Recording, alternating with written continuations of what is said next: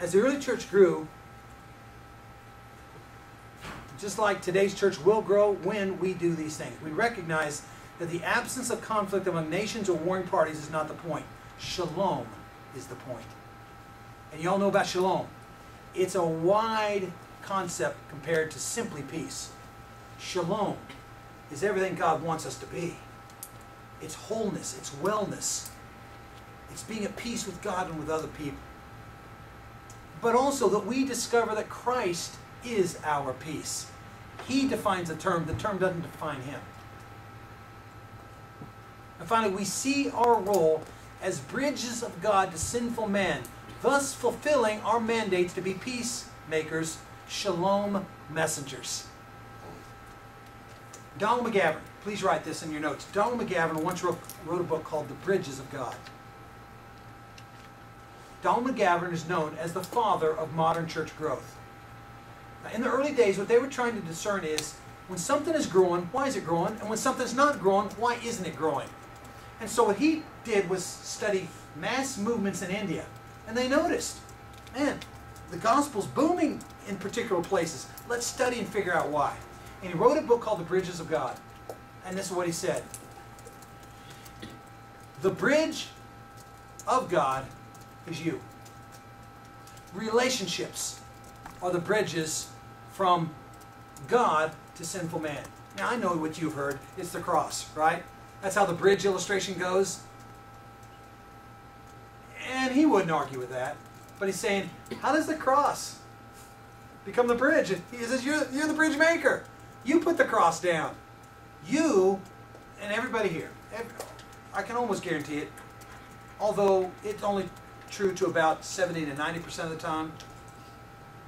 But if we were all to point to the person who's most responsible for us belonging to Jesus today, almost every one of us would point out a friend or a relative or an associate, someone or someone that lives nearby. A friend, a relative, associate, and a neighbor. And that's what they start finding. The modern church growth movement, someone said, I hate church growth. Stop it.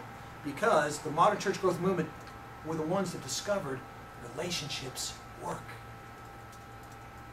So I think the quintessential understanding of peacemakers is someone who is a bridge to God.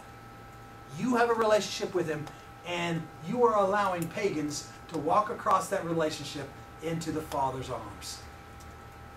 Because of your friendship to them, they even know about the Father. They even have a concern about the Father. Can I tell you how it's done? First off, let me give you the quick theology to this. The theology is simple.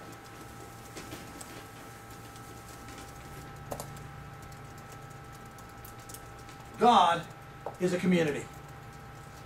Father, Son, Holy Spirit. God is three persons, blessed Trinity. I'm not going to go into that right now, but you know it. So that is Christian orthodoxy.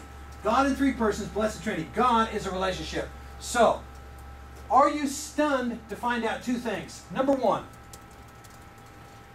70 to 90% of the time, almost all the time, when people come to Christ, they become because of the image of God. We were made in the image of a relationship. Father, Son, and Holy Spirit.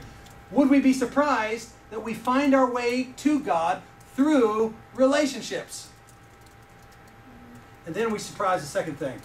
And that is discipleship happens through relationships. Remember we started talking a few moments ago, a kingdom of priests and a holy nation, community comes first.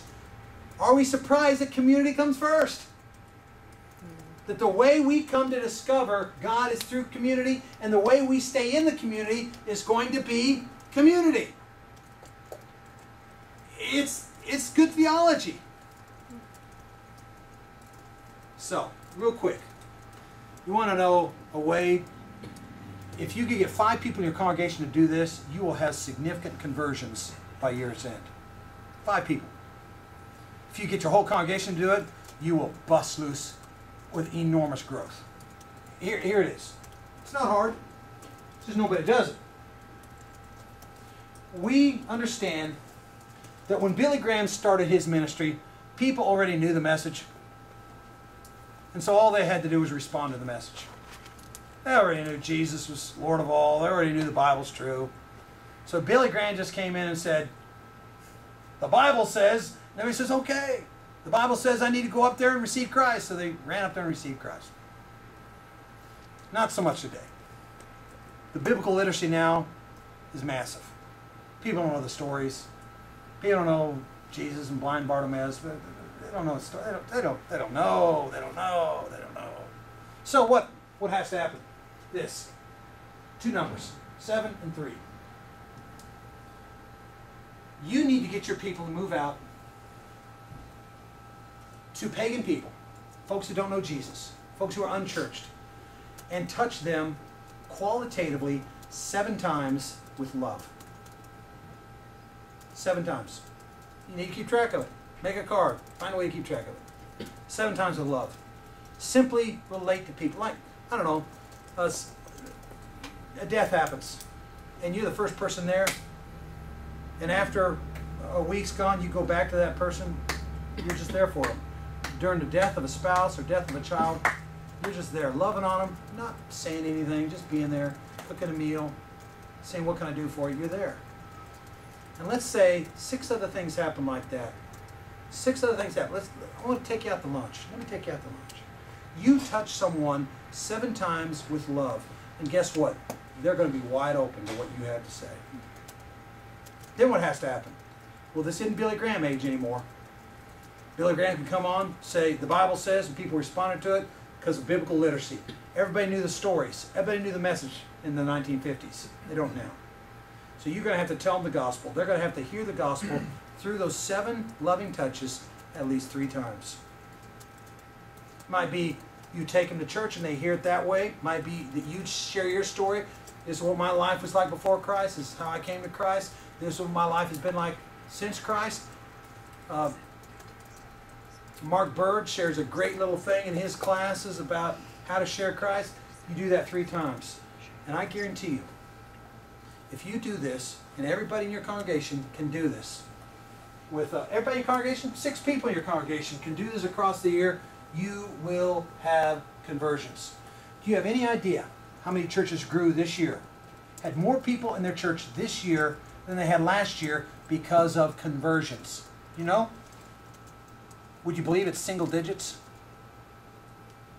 Would you believe that almost no church is growing today because of conversions in your community?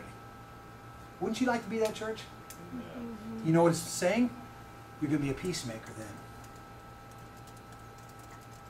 And by the way, when they come in, their hairs aren't going to be in a bun. Mm-hmm. When they come in, they're not going to wear a tie. When they come in, they're going to drink. When they come in, you're just going to have to put up with some stuff for a while.